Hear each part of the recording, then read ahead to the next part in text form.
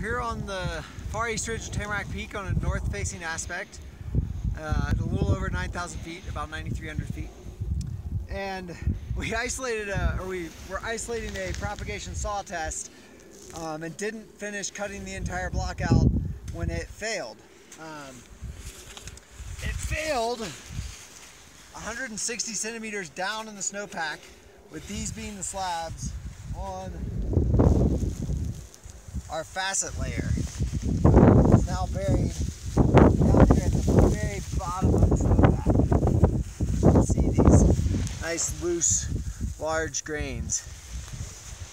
It also, you can see the other slabs in the snowpack. Above the facet layer, we have a nice one-finger hard slab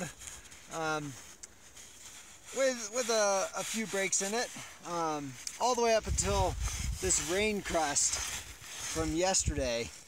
Just below that, we were getting some ECT failures, extended column test failures, that propagated across right on this layer where it's a little bit softer just below the rain crust.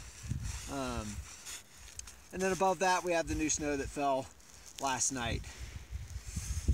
So as you can see, we have a couple different things to worry about in the snowpack. And even though you're unlikely as a person to be able to get force this deep to trigger this layer, if it does go, it's going to be a really large avalanche.